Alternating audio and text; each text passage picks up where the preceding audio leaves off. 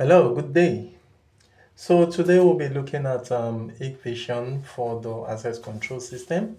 So we'll be working on the access control configuration, access control cabling, and in addition we'll be looking at interlocking fixture of the access control. So right now we are working on Hikvision DSK2604T. So that's the model of the Hikvision we'll be working on today.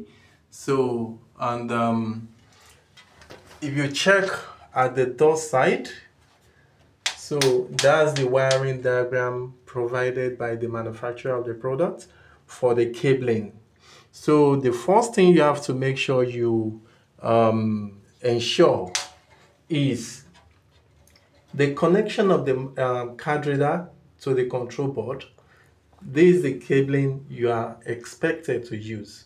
You are expected to send the ground of the card reader to come to the ground of the control board. W0 of the card reader to W0 of the control board. W1 of the card reader to W1 of the control board. So you follow the cabling arrangement like that. You can actually use your cabling definition, maybe white of orange to maybe W1. You ensure you maintain that white of orange to W1 at all cases. So if you can do that, I believe you shouldn't have any issue with the card reader section, as in the connection of the card reader. So right now, we'll be talking about the mag lock. This is the mag lock. From the design here, you'll see the mag lock has positive. This is the door 1, this is door 2, this is door 3, and this is door 4. You see plus 1, that's the positive of the mag lock, and this negative 1, that's negative of the mag lock. So this goes straight to door 1, and this goes straight to door 2, while this goes straight to door 3, and this goes straight to door 4. If you are using two card reader concurrently, as in two card reader at the same time, what you just need to do is to bring the positive of the back to the card reader, sorry. If you are using two card reader to connect a single door, that is card reader in, card reader out, what you need to do is to bring the W1 of card reader 1 to W1 of card reader 2. So both of them will match and connect to W1. So meaning you have to match the two card readers together and fit it in reader that you are working on. So that's how to do the card reader section. So then the mag lock, positive one goes to positive and negative one goes to the negative. That's how to do the mag lock connection. So right now we are looking at the sensor now. This is the sensor. That's the exact thing that do the main operation of the interlocking fixture. Because without the sensor, there won't be a means for the door to communicate to the controller and tell the controller, oh, the door is still open. So, but with the sensor, it will be able to give a feedback back to the controller, and with that we'll be able to have a smooth communication between the door and the control board. So right now this is the sensor section of it. We have S1, we have ground, we have S2. So S1 and S2 will use a common ground, that is ground 1 will be connected to S1 and S2. Then S3 and S4 will use ground 2. Actually, you can use one ground for all the sensor by connecting all the 4 sensors to one ground. Or you use, because in some cases you won't be given this ground. That doesn't mean you won't be able to connect. You should still be able to connect all the ground together because they are common. And you now use the S1, S2, S3, S4 for the switching. So, and that's that about the connection. So in terms of the physical connection, I believe we should have a clear information about that. So, and let me just take the camera straight to the control board now. And this is how the cabling is done here. This is the card reader section. This is the controller section. You can see all the orange are controller, but if you come to this section, you'll see door magnetic and ground. That's the positive. Door magnetic is the positive of the sensor, while the ground is the negative of the sensor. Whereas you'll see +2 here and -2 here.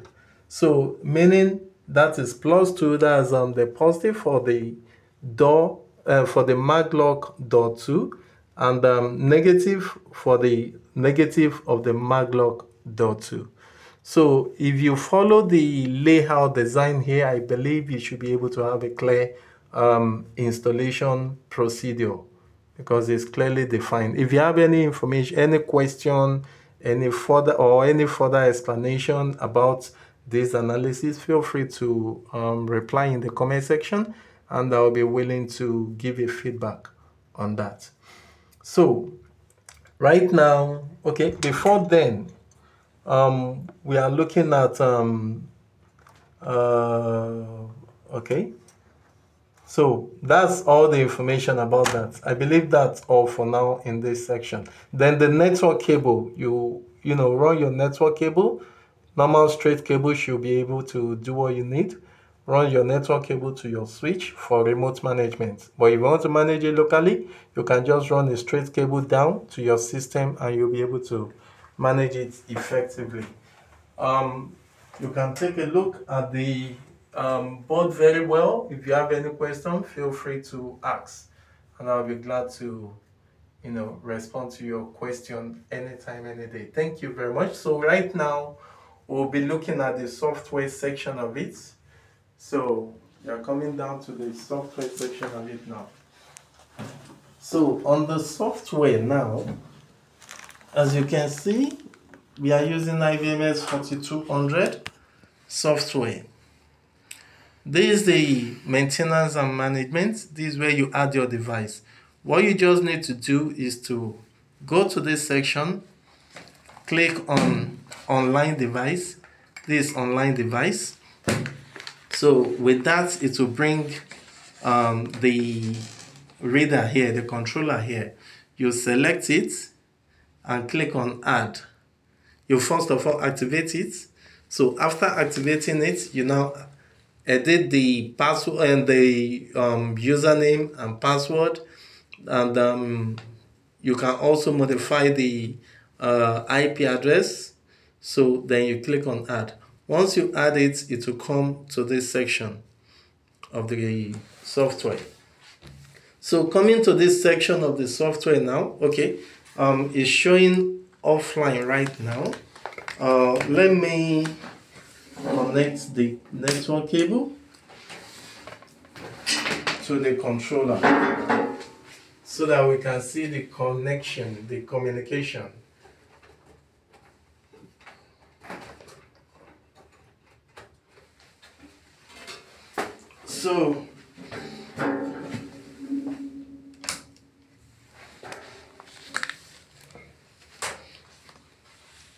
So right now the controller is connected physically to the laptop now and is expected to come online. Yeah, it's online now. Can you see? So it's showing online right now. So since the device is online, the next thing you need to do is to come to your device group. Create a group for the device. Make sure they are all on the same group. I mean, all the readers, they will be on the same group. So after doing that, you can see this door 1, wing 1, 2, 3, and 4. All the doors will be in the same group. After they are in the same group, the next thing to do is to come to your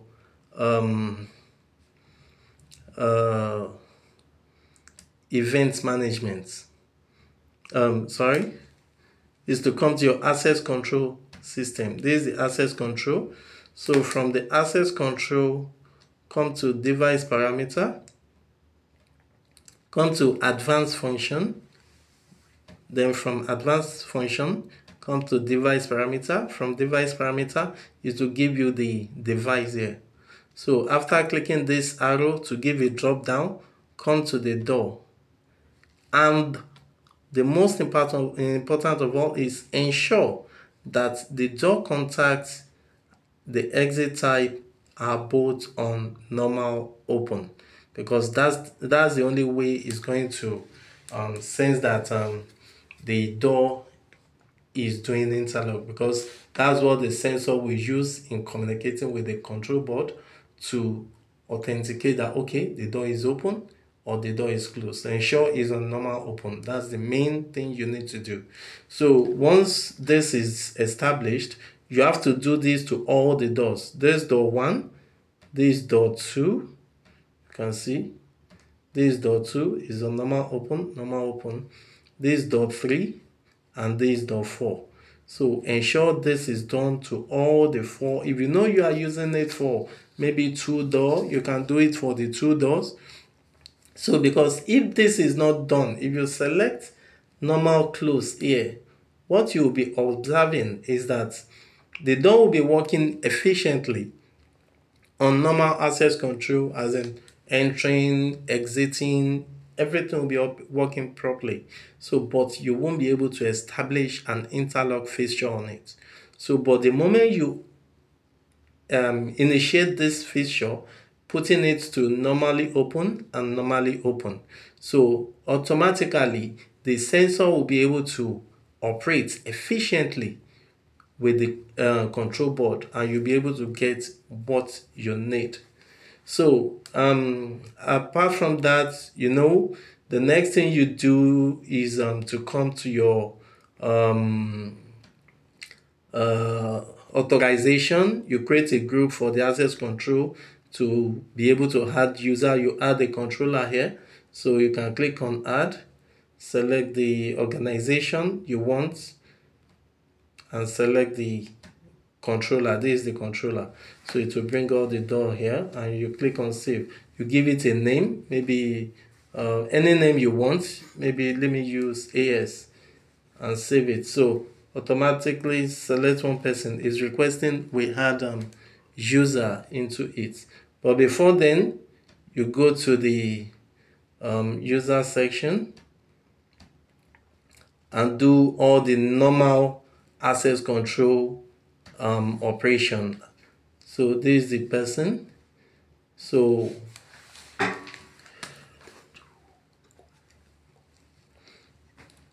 waiting for the software to work. So you click on add user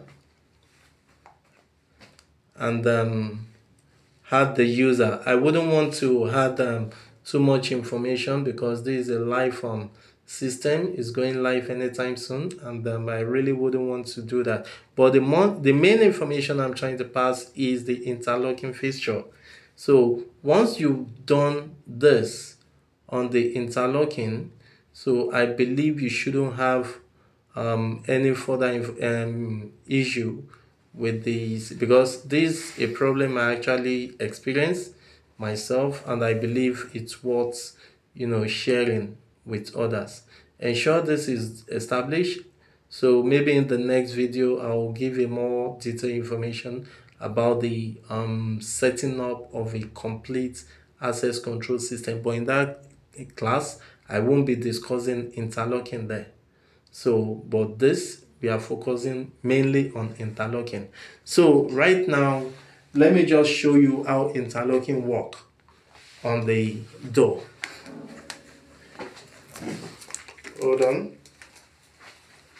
I have